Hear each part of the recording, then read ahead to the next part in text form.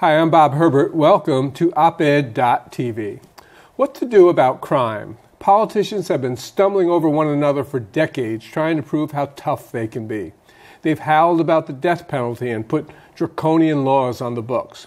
We have the largest prison population in the world, but as often as not, the inmates are not violent criminals, but drug addicts and men and women suffering from mental illness, and poor people who can't pay their fines or post bail. Amid the din, one generation after another of young black men, especially in our inner cities, remains at serious risk from the violence of their peers and also, at times, from the brutality of law enforcement officials. It is estimated that 1 out of every 3 black boys born today will end up in jail or prison at some point. How do we fight back? What works and what doesn't when we're trying to help young people at risk? What's a reasonable model of policing? We'll delve into all of this with my guest, Professor David Kennedy of the John Jay College of Criminal Justice here at CUNY. Professor Kennedy has spent years engaging the challenges of crime and policing in urban America, and he is the director of the National Network for Safe Communities at John Jay. Professor Kennedy, welcome. Thanks so much for coming in. I appreciate it. So the public is always worried about crime, but lately, increasingly, there's been concern over police misconduct. We've had the stop and frisk controversy here in New York. We've had protests and videos connected with police misconduct nationally. Put this in perspective for us. How serious a problem is police misconduct, and why have these problems persisted for so long? So, as you know, my work really focuses on the worst public safety problems in the most needful neighborhoods in the country. That's why I get up every day.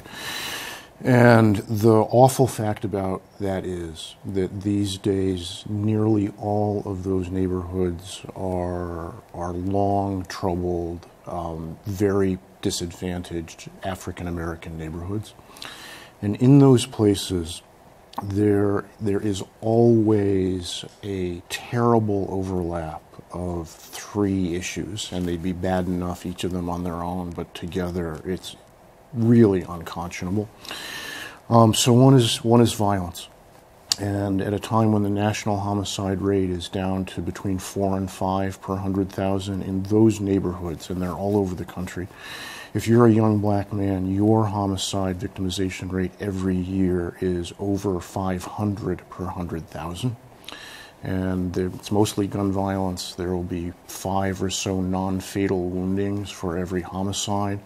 So we're now up to 3,000 or so per 100,000. Basically, 3% of everybody gets shot every year. It's astonishing figure. There are street shrines to the dead in these places. That same demographic, those same young men, not just them, but overwhelmingly them, are also getting pulled over, stopped, searched, arrested, prosecuted, and sent to prison. And you quoted the 1 in 3 number, that's right. These are neighborhoods of concentrated school failure, of course. And if you are a young black man who does not finish high school, right now the likelihood that you'll go to prison is 70%. So getting hurt, having people who've been shot and killed, going to prison is a normal part of growing up. And the third piece is a deeply, deeply, deeply broken relationship between those communities and law enforcement, especially the police. And all of those things go together, and we have to deal with them all. Right.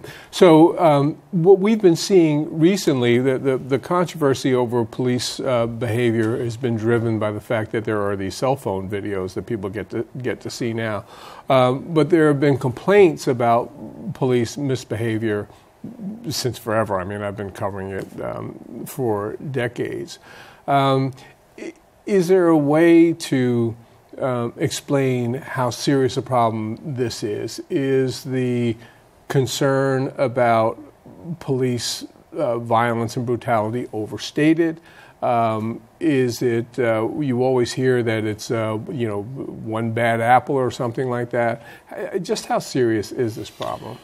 So I think if we look at it as we ought to look at it, so let's start with the national moment that we're in. The country has realized that there is something fundamentally off balance with respect to not just policing, but the relationship of, once again, especially beleaguered black communities with criminal justice. Mm-hmm. And what this is really about, I believe, it's the relationship between those communities and the power of the state.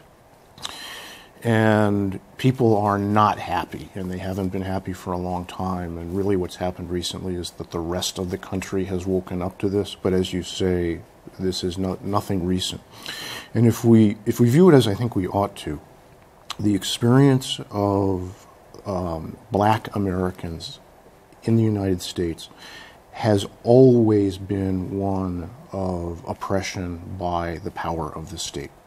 It goes back, in fact, to before the founding of the nation. This nation was founded on transportation. It was then formally constituted as a slave nation. The Constitution formally defined black Americans as property and not full human beings. White folks could do essentially anything to blacks and black families that they wanted to, and that was done under color of law. Those laws were enforced by police departments.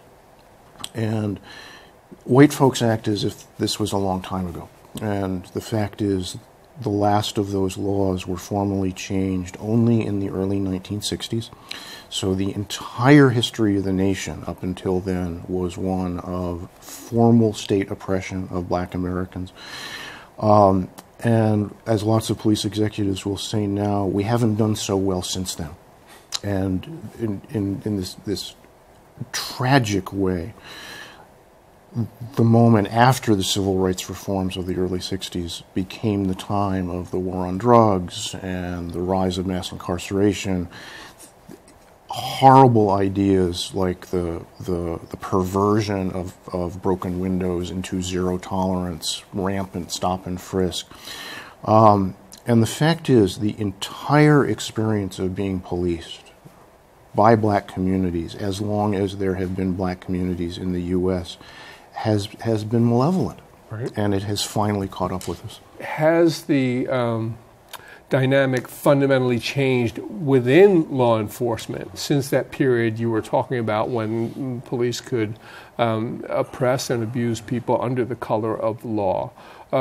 Has that fundamentally changed? In other words, are we seeing a miscommunication? Do the communities have reason to believe that the police are essentially out to get black people?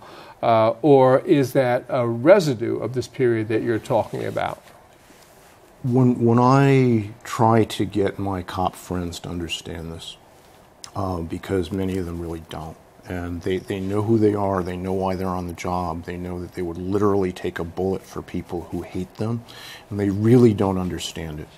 And what I say to them is the fact that the community thinks you are a deliberate race predator is not correct. You're right about that.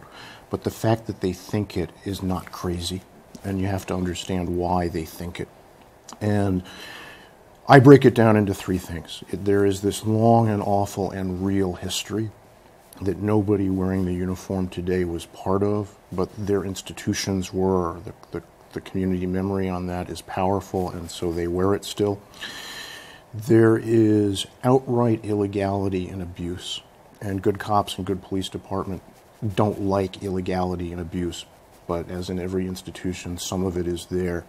So illegality and the abuse is a real problem now, even if it is less than it was some decades ago. And in the highest risk black communities, it's pretty endemic. So one cannot walk with street officers in those places, in most departments around the country, without seeing unconstitutional stops, improper searches, disrespect, low-level improper use of force. That kind of thing is just routine in a lot of these neighborhoods, and the community does not like it.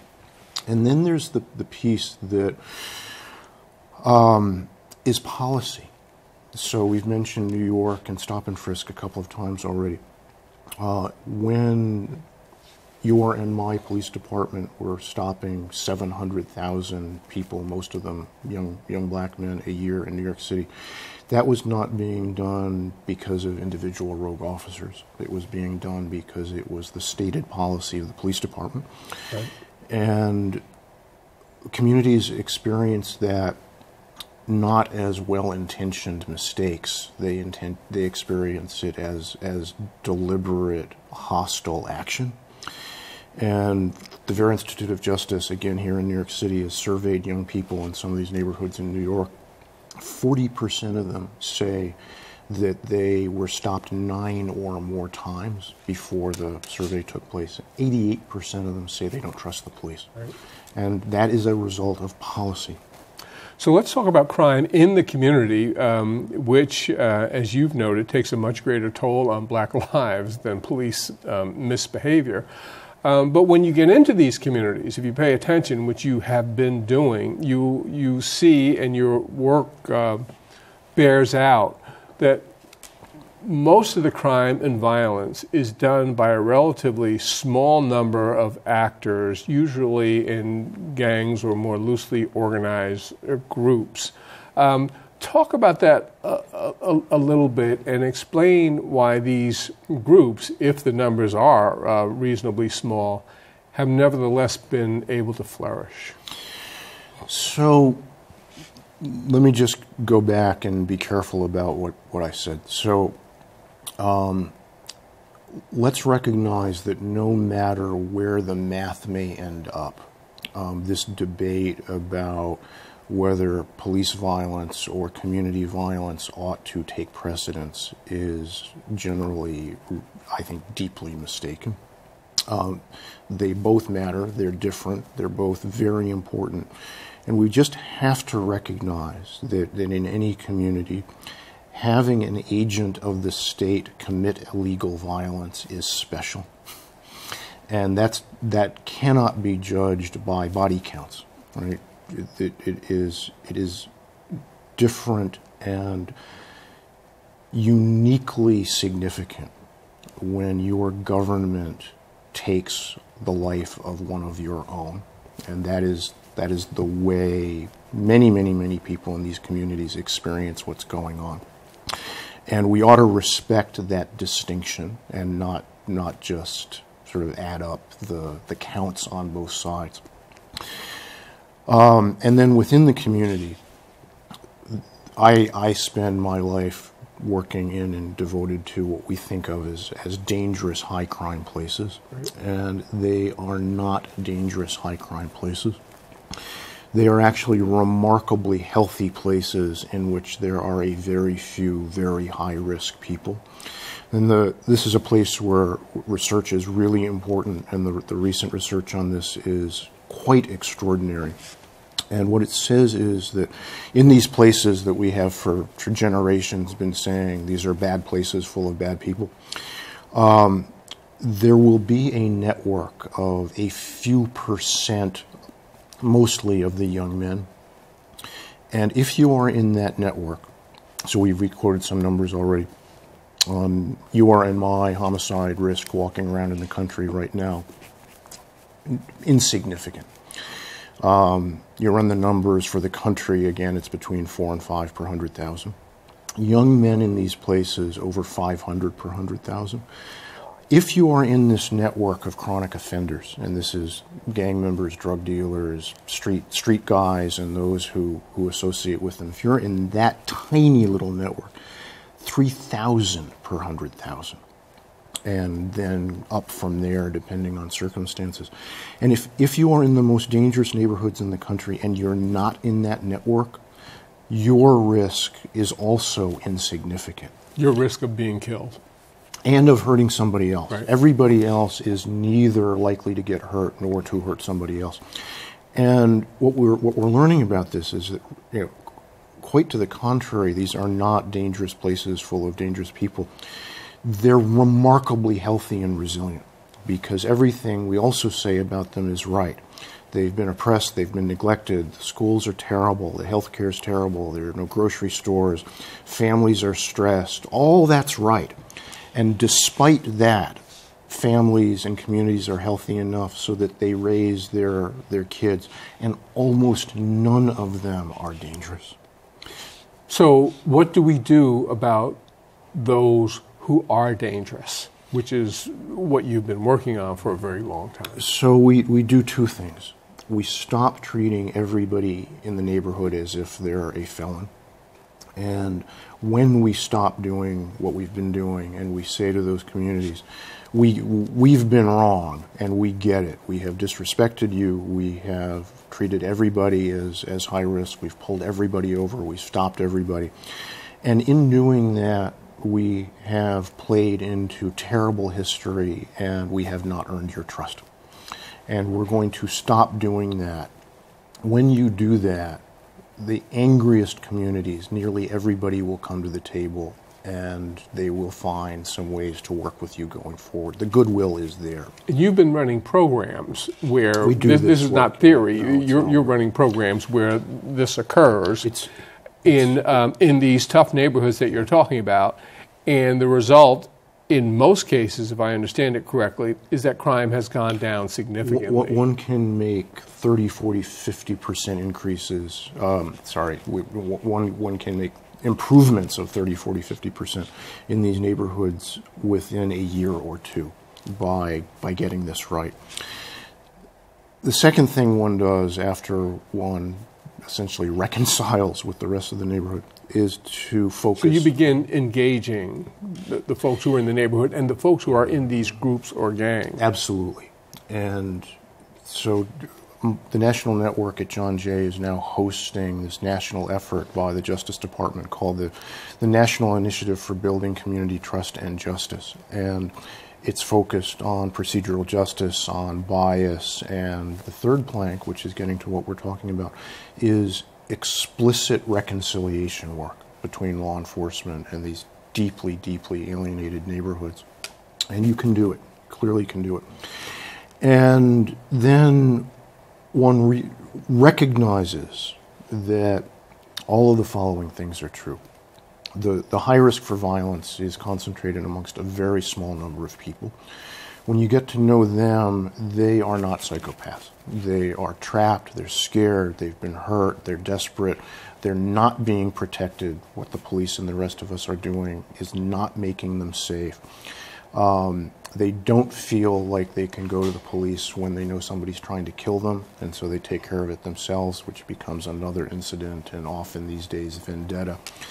So one meets that very small kind of street world where one finds it and says to them, we know who you are, we know what you're doing, we desperately want to keep you alive and out of prison, we'd like to protect you, we'd like to help you, and this is not a negotiation, and we're going to make sure you understand what the legal consequences are going to be if you continue.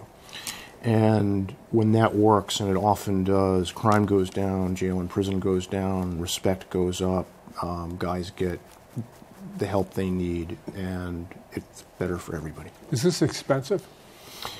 What we're doing right now is unbelievably expensive.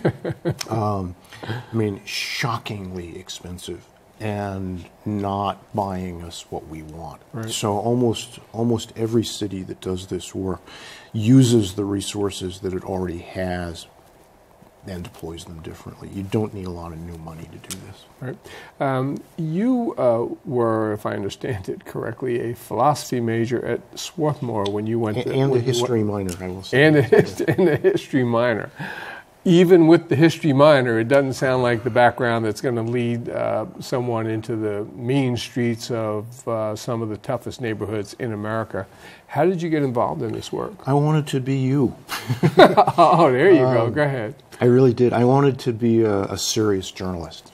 That's what I was setting myself up to do after I got out of school. And I was doing freelance magazine work, that whole thing. But to live, I got a wonderful job at the Kennedy School of Government at Harvard University preparing teaching cases for the faculty. So the Kennedy School is a professional school, like a law school or a business school. Right. It uses the case method to teach a lot of what it does. And there was a little office there that was on call for the faculty to go out into the world and write the cases that they wanted for their curriculum. It was like being an investigative reporter, right. except nobody read your stuff, but other than that. And I got tapped by some really genius law enforcement, criminal justice scholars who were focusing on American policing in the mid-1980s. And it was, for me, it was just an assignment like anything else. They sent me out into places where interesting policing was happening. And because it was the mid-80s, a lot of the most creative, serious work going on then had to do with the early crack epidemic. Right. And so I started walking crack markets all over the country. And these days, I have to say, in a professional capacity, right. unlike all the other white folks there. But it got me into these neighborhoods. And what was going on in these neighborhoods was unconscionable. And anybody who saw it would have had the same reaction that I did, which is, this is not okay. This is wrong, what is going on here. It was blatant, outlandish, obvious crime and violence and brutal behavior and drug dealing out in the open. Small number of people, but the majority of the people in these neighborhoods were cowering in their homes because they were afraid to come outside, etc.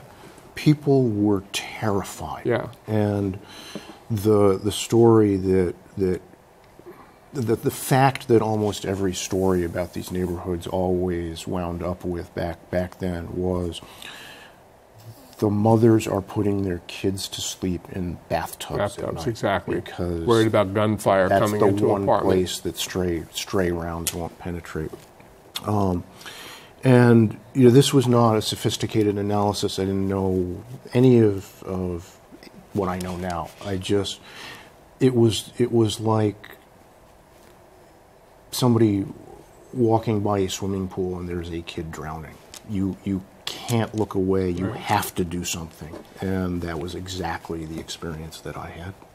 And so it led you into this field where you felt you had to devise ways of coping with these problems and diminishing them. So if you sort of fast forward 10 years from mid-1980s, I had been welcomed by this quite extraordinary group of not just policing scholars, but also their friends who were on the job in all these different places. And one thing about Harvard, when you invite people to come to a meeting, they show up. They show up, exactly. And I met the Attorney General of the United States and top FBI people, and I was nobody. I was a puppy running around people's ankles, but I was there. And if you cared about results on the ground, which was the only thing I really cared about, what was true 10 years later was that nothing had changed.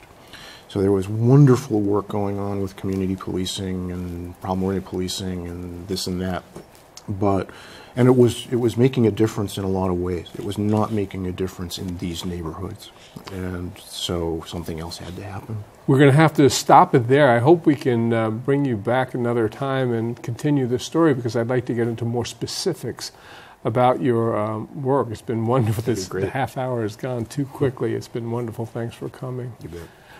We'll be back in a moment with a final word.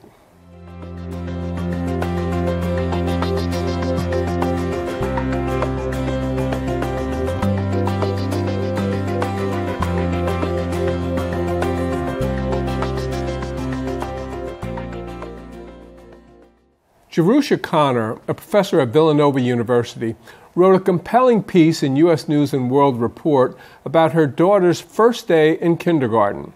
The unsuspecting child was bombarded with tests administered by 5 different teachers. She was tested on such tasks as coloring within the lines, cutting with scissors, identifying letters and their sounds, her ability to count, and on and on. This was kindergarten, mind you. After that first day, the poor child was a bundle of nerves. Then the regular school year commenced. When Ms. Connor picked her daughter up after her first real day of kindergarten, she didn't seem any more relaxed. She did not want to talk about what she had done in school, Ms. Connor wrote, but she did say that she did not want to go back. The point of the article was that testing in our public schools has gotten bizarrely out of control. Instead of being welcomed into a warm and nurturing environment, this 5-year-old was confronted, in her mother's words, by an intimidating initiation that turned the child off rather than making her feel eager to move ahead and to learn.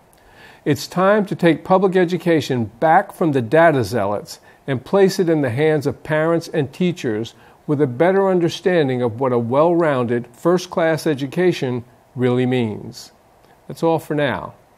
See you next time.